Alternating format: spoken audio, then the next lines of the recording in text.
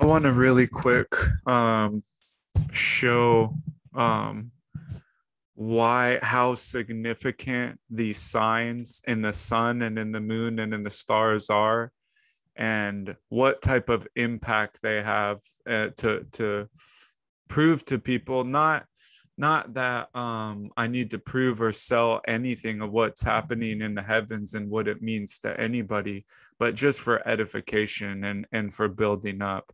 So I want to show you something real quick. The wicked shall be turned into hell, and all the nations that forget God. We want to turn now to that devastating wildfire that tore through a wealthy Southern California neighborhood overlooking the wealthy Southern California neighborhood. Okay. Now, this isn't just happening in one place. Look at this, brothers and sisters. At least 20 homes were torched, and tonight about 900 remain under evacuation orders. The fire racing through this neighborhood grew to 10 times its original size in just over 2. So there's these wildfires happening, and it happened.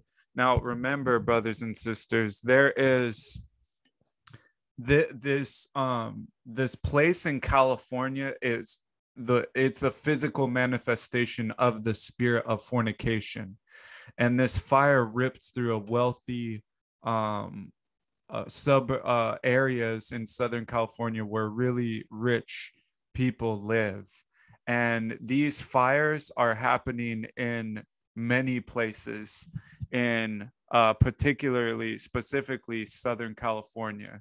Now, I want to show you something. This is the constellation Libra. And when something goes into Libra,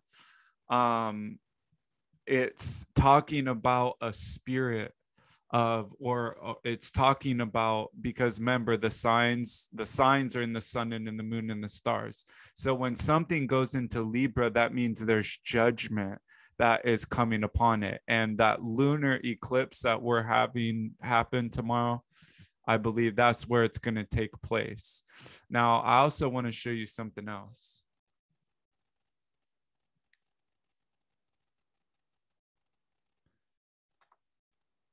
The asteroid California is also entering into Libra. Now, I'm on June 6th right now. This is for June 6th, but right now and tomorrow, California will be California asteroid is right about here, and it's going to be entering into the scales in the next 2 weeks.